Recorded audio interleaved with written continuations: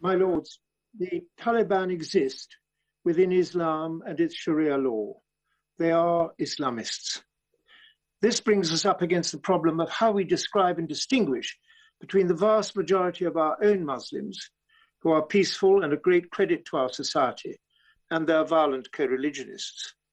We talk about political Islam, radical Muslims, and Islamists when we refer to the violent type, and about Muslims when we refer to our peaceful friends.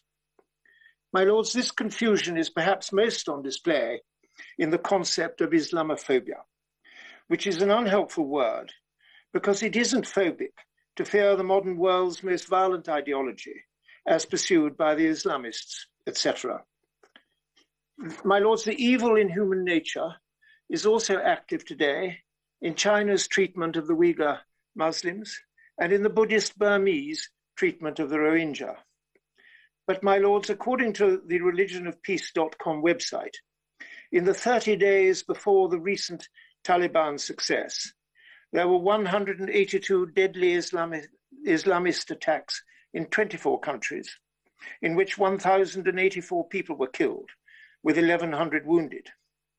And since 9/11, there have been 39,849 such attacks worldwide, or roughly 4 every day. My lords, the vast majority of these attacks have been on other Muslims, but by no means all.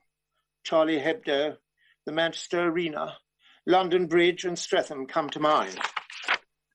In the 3 years to 2014, more than twice as many British Muslims went to Iraq and Syria to wage jihad than joined the British Army.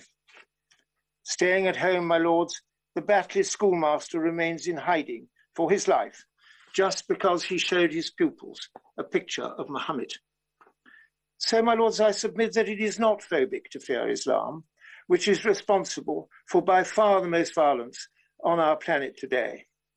However, if we so much as even try to learn and talk about Islam, we are immediately called Islamophobic by the Muslim Council of Britain, Tell Mama, and other suspect organizations.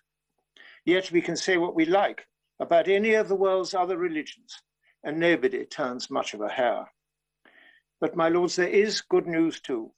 The Abraham Accords are holding up, and the Grand Mufti of Egypt has recently issued a fatwa declaring that the Islamist terrorists are criminals, in which he is supported by over 100 leading muftis worldwide. My lords, this is a landmark event. And more Muslims are coming into the open with interpretations of the Quran, which put it into a modern context and deny its Islamist interpretation. Some of them are in this country, risking the death penalty. And the burden of my story today is to ask the government and our security services to watch over them and so help them to further their purpose. My lords, the future of our civilization may depend on that.